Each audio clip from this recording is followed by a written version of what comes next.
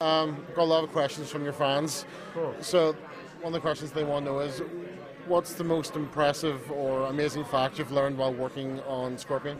Unfortunately, a lot of the genius knowledge that enters my brain goes right out the other ear. But it's just been really cool learning about the life of these geniuses and how it can be a gift, but also a curse, feeling so isolated with this crazy ability.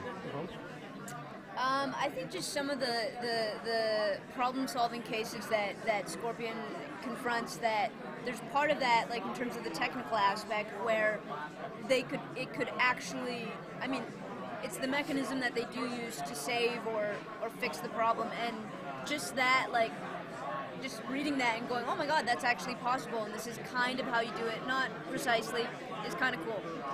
Another question that the fans want to know is there any old faces returning for next season that you're looking? Old what? Old faces that you're looking forward to working with again?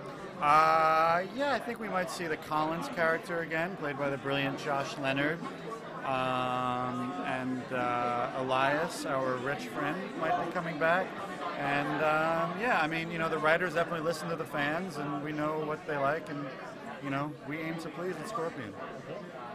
Well, final question: any good stories from set? Yeah, there are. Secret ones?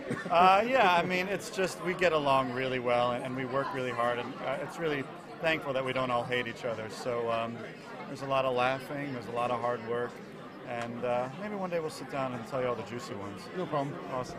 All right, thanks. Good to meet you. Thank you. All right, thanks.